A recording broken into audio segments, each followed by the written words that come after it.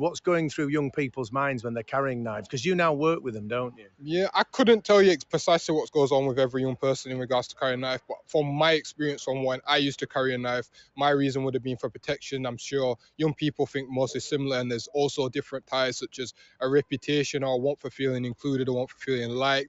There's many different reasons why young people carry knives, and I couldn't pinpoint exactly the thought process in every young person's mind. But again, my job is to give them that awareness and the realities about the concept of these things and make sure they are making or giving them the right ideas or the right inkling to make better choices going forward. What do you say to people that you meet, boys, I imagine mostly, and girls as well? What would you say to them? It's all about finding them the right opportunities and finding them things aside from going outside, picking up knives and getting involved in criminality. It's finding them things that they actually enjoy doing and things they want to pursue careers in. And once you can do that, it channels themselves because they'll motivate themselves. When you start to hop the barriers with these young people and you break down the little walls that they have, they start to find that confidence and that self-esteem in themselves, and they start to actually claim an identity which a lot of young people struggle to find. That's interesting. So, I mean, we're here today.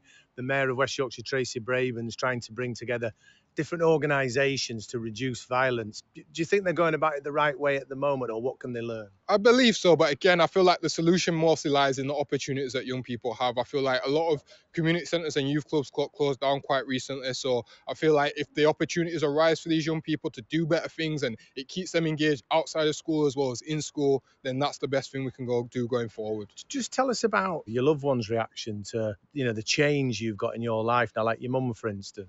I'd hope to believe my mum's proud of me at the minute. Again, it's just, I feel like that's a key factor in why I now do what I do as well, given that beforehand I used to go out and my mum had used to worry about me 24/7. I'd come in late and not really speak or not really see her much, to now I get up, I go to work, she knows where I am, she knows I'm safe, and just that security knowing that I'm safe and she's not worried about me, that helps me do my job even better because it thrives in the fact of my mum knows where I am, she knows what I'm doing, and she knows that I'm doing nothing that's going to trouble her, or she's not going to get a phone call or receive a knock on the door saying that something seriously happened to me again. And that sense of relief it just makes me feel good about me. And what are your hopes and dreams for the future? I hope to just pursue and change as many lives as possible and see where this life leads me. I'll see where the road leads me, because I feel like the impact that we're having at the moment is having a positive impact on the young people. So it's just to push it and see how far we can make a change or make that difference.